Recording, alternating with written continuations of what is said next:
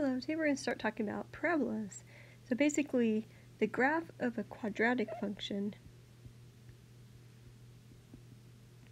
makes a U-shape. And use it in quotation marks because I want you to look really quick. So this is the shape that I'm talking about, and you can see that it's kind of U-shaped. It's also kind of almost V-shaped. But what happens as it gets higher, it starts getting closer and closer to being straight up and down. But it never quite becomes straight up and down.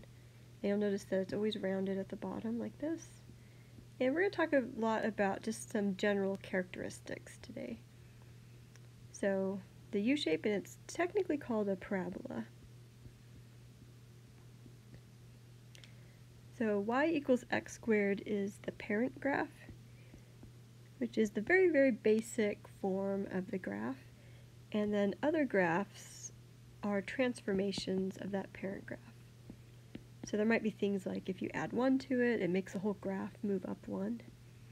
And if you have numbers in front of the x squared, then those different numbers can make the graph look different. And so the U-shape may look thin. You'll notice once again these are in quotation marks because it's not a technical term, kind of a generic term. So the U-shape might look a little thinner or a little wider. It might open up or it might open down. Or it might just be moved on the graph. So instead of being, so for instance this one, instead of being right there, it might just get moved over like that. So just depending on the different numbers that are in the equation. And some general characteristics. Parabolas are symmetrical, which means that there's basically a line that goes down the center, and on each side of that line, they look identical, right? Except they're opposite from each other. And that line is called the axis of symmetry.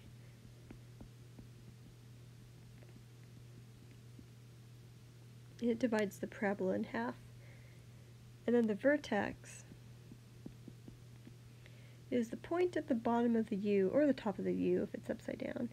And basically, so this would be the axis. Let me find a color that shows up a little better. Let's say that this is the axis of symmetry, going right down the center. You can see that it looks the same on each side, and then the vertex would be right here. And so it's the very lowest point or the very highest point if it's upside down. Okay, and today we're just going to focus on the vertex and the axis of symmetry. You can actually find it visually, so we're not even dealing with equations today, just looking at it visually. So just imagine, go ahead and draw really quick, a little dotted line going right down the center.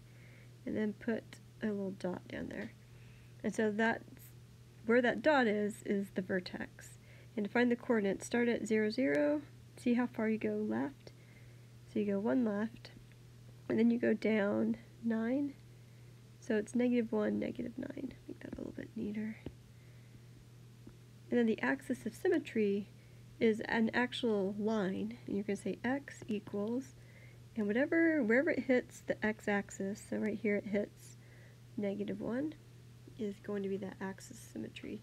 Now notice that the vertex, the x in the vertex and the axis of symmetry are the same number, so that can also help you get these done quickly. Okay, so vertex, just find that point at the very top or the very bottom, and then draw your quick little dotted line. And notice that we go 2 to the left and then up 9. So 2 to the left is -2, up 9 is +9. And the axis of symmetry is always right there, the same x value as the vertex. Okay, got our axis of symmetry going down here, and we also have our vertex. So our vertex is over 5 down 4. And our axis of symmetry is right at x equals 5. Alright, last example. So look for that, where we can draw that line that's right in the middle.